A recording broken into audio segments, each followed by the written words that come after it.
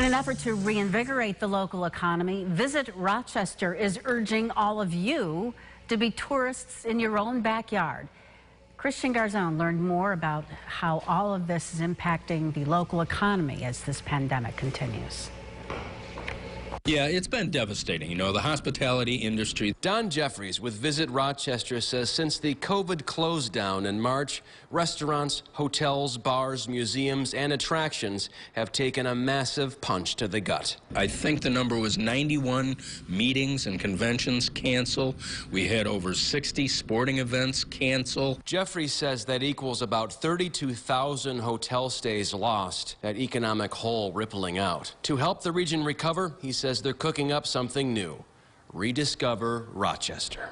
And it's to not only our visitors, but also people who live here. And to help you rediscover the region, Visit Rochester has created a number of resources on their webpage, including trip ideas, open restaurants, and what you need to know before you go. And their new promotional video has all the highlights.